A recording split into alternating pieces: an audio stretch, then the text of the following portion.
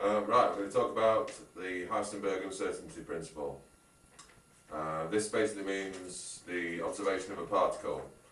The basic idea is that you can't observe with unlimited accuracy both the position and the momentum of a particle at the same time. So it's a fundamental contradiction in sort of, I suppose, parts of quantum theory and things like that, okay? So basically, if you've got a particle moving along, but to see that particle or detect that particle, you've got to bounce a photon of radiation off it, so to speak, to get it back to you, to realise that it's there. In physics terms, anyway. This is really down to the bone type thing.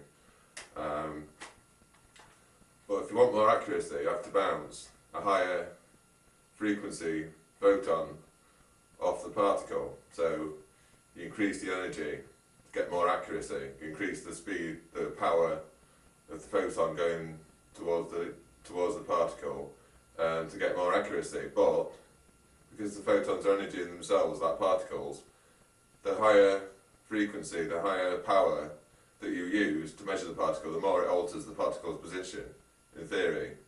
Remember, we're trying to get the speed and the position of the particle exactly at one split second in time, if you like.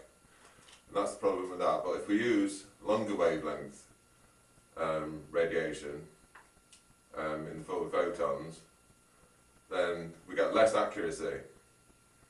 But we can observe, but we affect the position of the particle less, and this is the fundamental contradiction, you see. So if we use longer wavelengths, we get less accuracy but more position accuracy.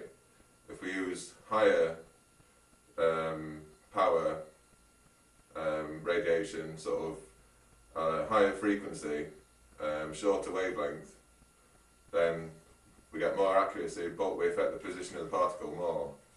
And that's the problem with the Heisenberg Uncertainty Principle.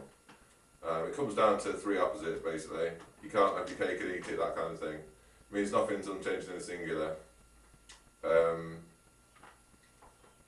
That's the reason for the contradiction, you see, because there's three possibilities. You can observe the accuracy, but you lose one, and that's